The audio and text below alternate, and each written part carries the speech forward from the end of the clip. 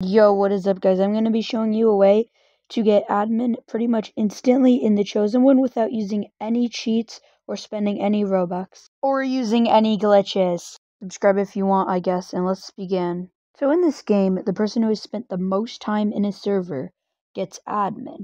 So the first person to join that server will get admin. So I'm going to be showing you a way to be the first person to join that server. It isn't complicated at all, but there are 2 steps to it. So the first step is to join the Chosen One and type in the chat /joinxl.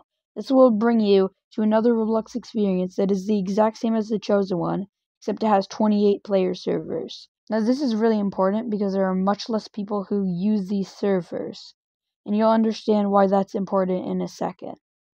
So I think I need to explain this first for you to understand. So when you block someone in Roblox, it means you are not going to join their server again until you unblock them. So if you block everyone in every single server in the game you're playing, it means you will be able to create your own server. See where I'm going with this?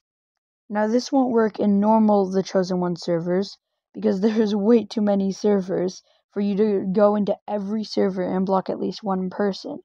But in the 28 player servers, there's much less people. So in the 28 player servers, you can just keep joining that experience and then blocking at least one person per server.